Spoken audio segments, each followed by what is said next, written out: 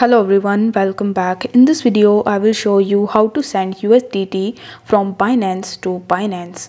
In order to do this, you first have to launch your Binance mobile application and then you just have to log in into your account.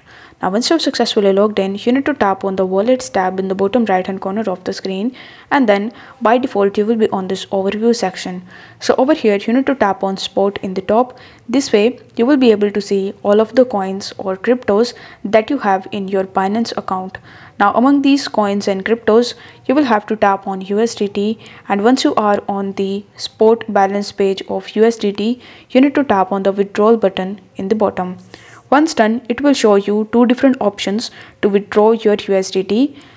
You can select the first option if you are sending your money from Binance to any other wallet, but as you want to send our USDT from Binance to Binance, you will have to select the second option.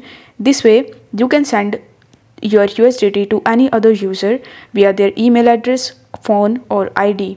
After selecting the second option, you will be landed on this page where in the send mode, you need to select the mode that you want to use to send your USDT from Binance. You can choose among email, phone number, ID, etc. So if you tap on this option, you will have to select the option that is given over here. Let's say I want to choose email.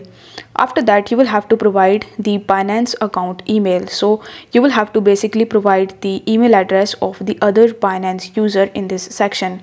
Afterwards, you need to provide the withdrawal amount. So in this section, you will have to enter the amount of USDT that you want to send to another Binance user. Afterwards, in the note section, you can add any note to the recipient. Once done, you will have to press the send button in the bottom right hand corner of the screen, and this way you will be able to easily send your USDT from Binance to Binance, or basically to some other Binance user without any fees. So if the video was helpful, then don't forget to like the video and subscribe to the channel. Thank you so much for watching.